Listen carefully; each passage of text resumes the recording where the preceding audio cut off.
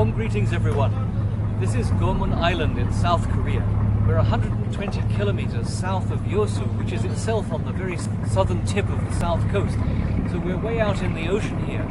This is the island that Father came to, and in 2011 built and opened a new palace, a kind of symbolic palace which is used as a hotel. He opened it as the Ocean Cheon Hotel and gave a great ceremony here and prayed, and 172 American religious leaders came here for that day, and there was a big celebration and buffet, and it was a marvelous event.